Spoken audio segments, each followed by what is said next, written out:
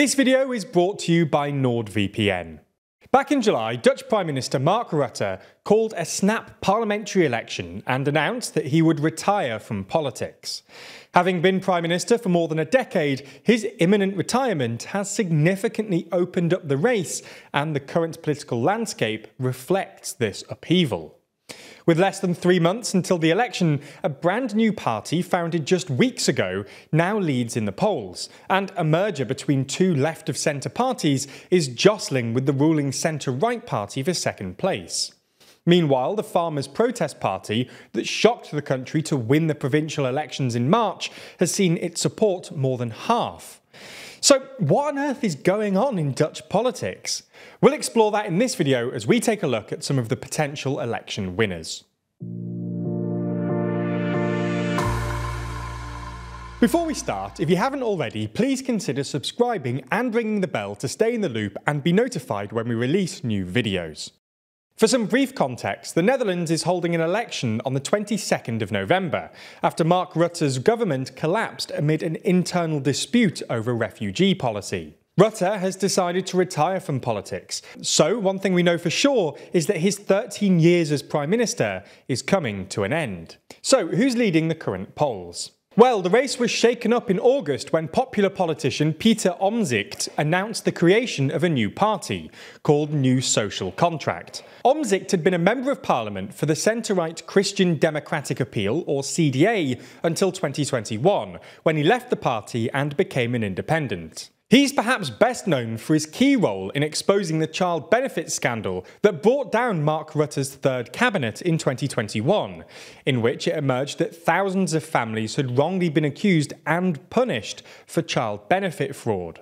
That backstory has helped make him something of an anti-establishment, pro-democracy and rule of law type candidate. Politico's poll of polls has New Social Contract in first place on 20%, and individual polls have suggested it could win around 30 seats, making it the largest party in the 150-seat parliament.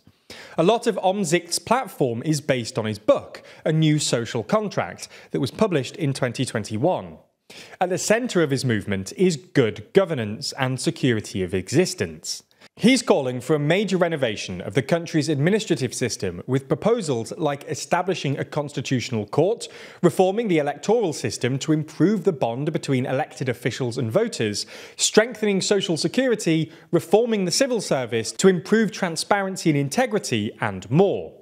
But the interesting thing is, despite polling ahead of the other parties, Pieter Omtzigt won't become Prime Minister, because he doesn't want to be. He says he's cautious of the party growing too quickly and would prefer to remain in Parliament than become Prime Minister. So it raises the prospect of New Social Contract joining a coalition rather than leading one, even if they win the election. Much of New Social Contract's current support in the polls has come at the expense of centre and centre-right parties like D66, Omtzigt's former party, the CDA, and the ruling VVD. D66 and CDA, by the way, have formed part of Mark Rutte's last two coalitions. Omtzigt's generally conservative views on immigration and Europe, combined with his desire to strengthen social security, has helped make his party attractive to a broad section of the political spectrum. The big question is whether New Social Contract will maintain its position in the polls, or will it suffer the same outcome as previous upstart Dutch parties who've seen their support fall as time goes on. So that's Pieter Omtzigt and New Social Contract. But who else is competitive in the upcoming election? In second place, with 17% according to current polling, and just a few points behind the leader, is the Green Left Labour Party joint list, which is a centre-left electoral alliance consisting of, unsurprisingly, Green Left and the Labour Party. Cooperation between the two parties has been growing for some time, and they agreed to combine forces for the upcoming national election after the fall of the government in July. This merger has boosted the hopes of the Dutch centre-left, which has faced electoral difficulty in recent years, and there's a real possibility that the Netherlands could get its first left-of-centre Prime Minister since Wim Kok left office in 2002. The Green Left Labour Alliance's lead candidate for Prime Minister is former Dutch Foreign Minister Frans Timmermans, who is moving back into domestic politics after nearly a decade in Brussels, where he most recently served as the EU's climate chief. In this role, he bolstered his green credentials, including through the landmark European Green Deal, but also drew the ire of many Dutch and European right-wing parties who opposed the measures that he's championed. Moving on, just 1 point behind Green Left Labour is the People's Party for Freedom and Democracy, better known as the VVD. This is the party formerly led by Mark Rutte that's led all coalitions since 2010. Rutte has been replaced as party leader by Dilan Yşigo-Zigerius, a Turkish-born Dutch politician who has served as Justice Minister since the beginning of 2022. She's been described as coming from the right of the party, and the upcoming election will be the VVD's first test of whether its electoral fortune can survive in the post-Rutte era. There are two other parties worth mentioning here. First is the Farmer Citizen Movement, or BBB, who just months ago were polling way out in the lead and even won the provincial elections and subsequent Senate elections earlier this year, having grown off the back of the Dutch farmers' anger at government measures to cut livestock numbers and reduce nitrogen-based emissions in the agricultural sector. However, they've dropped down to a fairly distant fourth, on around 10%, for a number of reasons. Not least because national elections generally aren't won on single issues, and their main issue has fallen back somewhat, as the salience of other areas like housing, immigration and healthcare.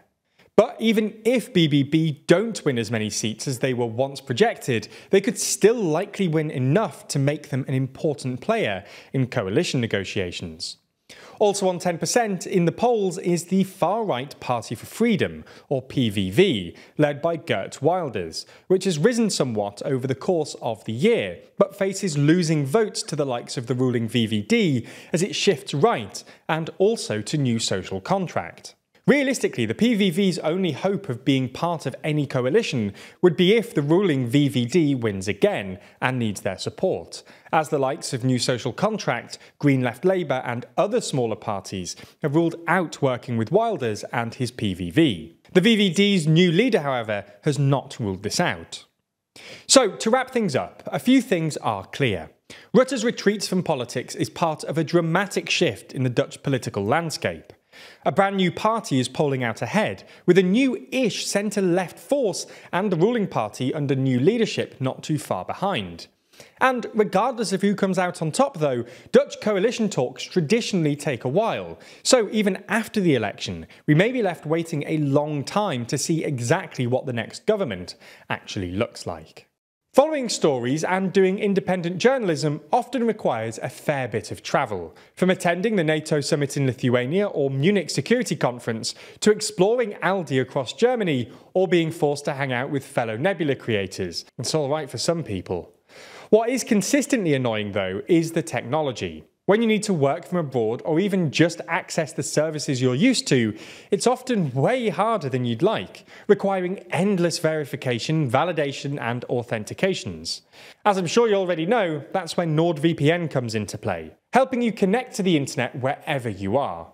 Whether that's connecting back at home so your work account doesn't freak out, or connecting to another country from the comfort of your living room to get discounts on your next trip. That's right, very often other countries get cheaper prices for flights, with research finding US consumers pay up to 3 times more.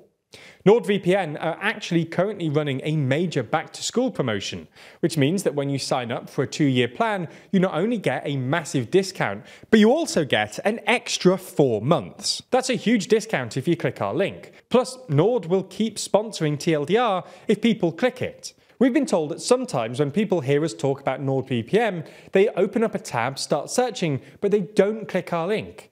I'm certainly glad that they get the service, but you only get the discount and you only support the channel through that link. So if you're trying to improve our journalism by signing up for Nord, use our link when you do, and you'll get their great service at a discount.